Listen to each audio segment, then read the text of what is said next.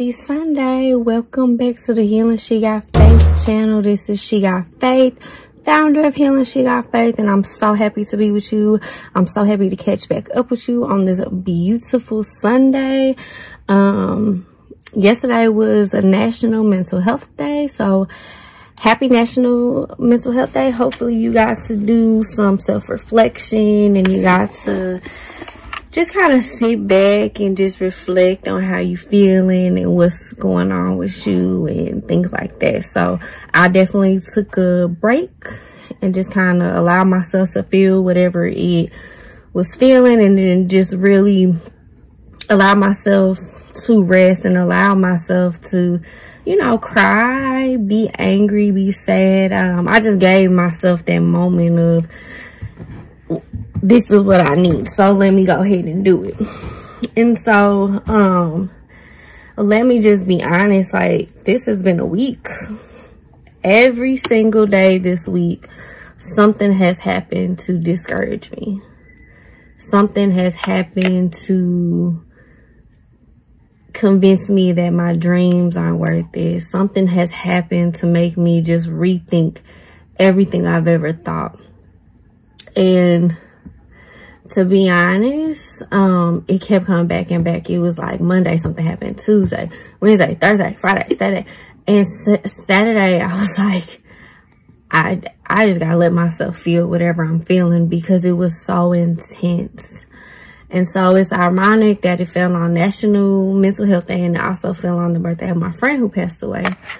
And I laid in bed. I was up at 5, and let me tell y'all, I had been trying to wake up at 5 literally for the past year. Okay, I suck at it.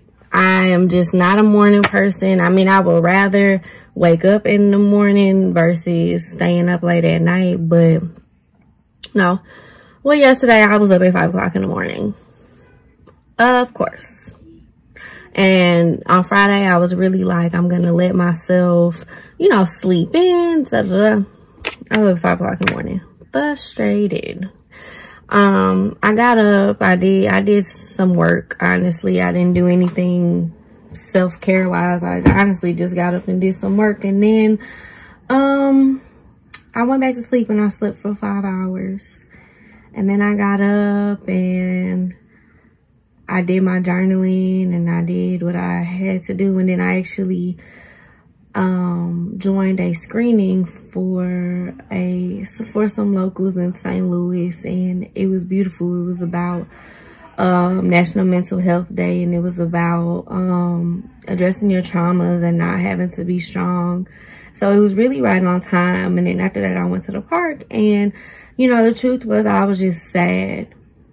I was frustrated. I was defeated. I was over it. I was over life. Even trying to shoot this video, like, I went to the park. I was like, I'm going to shoot the video at the park. And I got to the park. I found a nice quiet place. Nobody was there. And as soon as I hit record, everybody and their mama walked by. As soon as I hit record, it was the loudest. An ambulance came. A police car came. It was so much stuff going on. And then I stopped recording to see if you could hear me, and then you couldn't even hear me. All you heard was wind, and I was just so frustrated. So I just put everything back up. I pulled out my journal. Right now I'm going through a guided journal called Release, and I just wrote. And then I was just like, I'm just gonna walk back home, and I'm just gonna do what I have to do,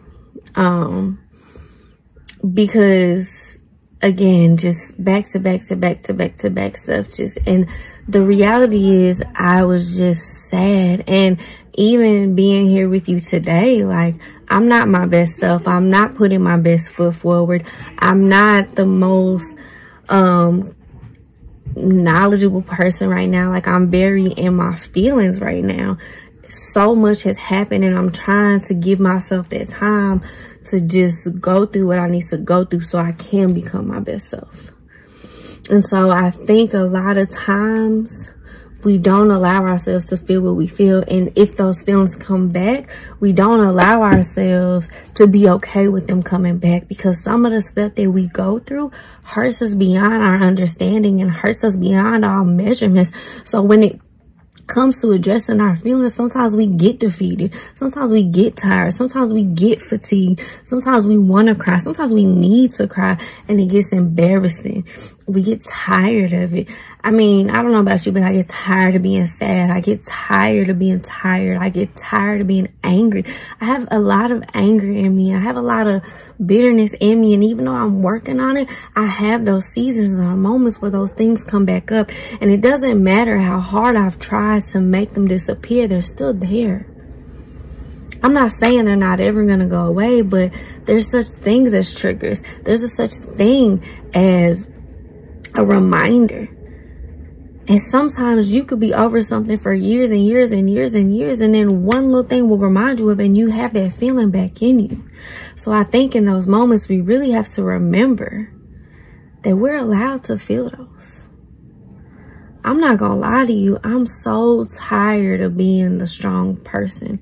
And I'm tired of seeing the women in my family and the women in my life being the strong person. Like, we deserve rest, and we deserve peace, and we deserve to feel what we're gonna feel without feeling guilty. And a lot of times what it is people telling you you're gonna be okay. I've always been that person. I know I'm gonna be okay, but as of right now, I'm not. So allow me to feel what I'm going to feel, because just because it makes you uncomfortable does not mean that I can't have my emotions. And I've lost a lot of people because, you know, everybody can't handle your emotions, and everybody can't take on what you take on, you know. And I don't expect people to. I just expect respect. And if you honestly can't give that to me, at least just have the decency as an adult to let me know, like, I really can't handle what you're going through right now. Cool. That's all it takes. That's all it takes. But for us, all we can do is address what we're going through. And all we can do is really and truly work to feel those spots that have been recreated, to feel those spots that maybe we never addressed. Like, I don't know what you're going through. All I can tell you is what I'm going through. And all I can tell you is that yesterday was National Mental Health Day. And if mental health wasn't a real thing, there wouldn't be a day dedicated to it. And I think it's a real issue. And I think we really, really, truly have to embrace exactly what it is that we're going through. Life ain't always going to be easy or fun or cute.